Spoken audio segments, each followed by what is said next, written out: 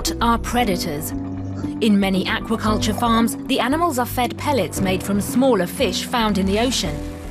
To aid in preventing marine overfishing, a group of German scientists is studying how well trout thrive on a vegetarian diet.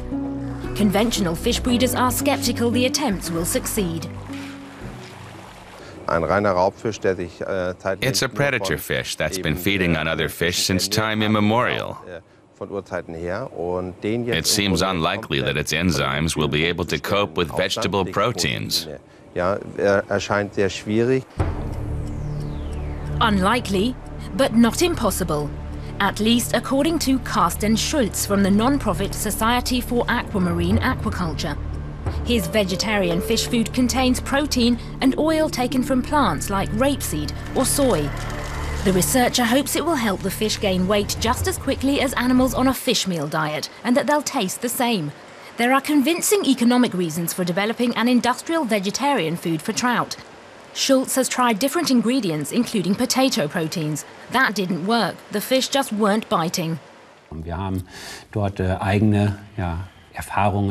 some of the tests that we ran, the fish actually preferred to starve for 2 months rather than eat the experimental feed that we offered them.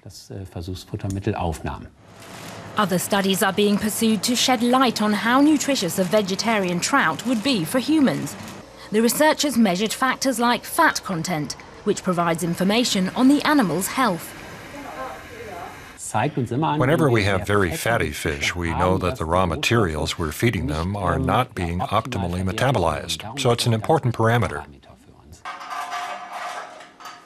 The scientists also measure protein content, which tells them how much of the vegetable protein in the new feed has been converted into nutritious animal protein.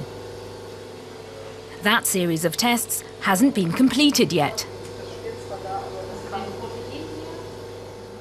We also eat the fish that we raise here because it's part of knowing what we're doing. And we can report that, fortunately, the substitution has not negatively affected the taste of the trout in the least. The trout's current favorite in the experiment is a food made with rapeseed as an ingredient, but other tests are ongoing with potato and algae-based feeds. One drawback has been that the vegetarian diet slows the growth of the fish, meaning they take longer to reach a size large enough to harvest.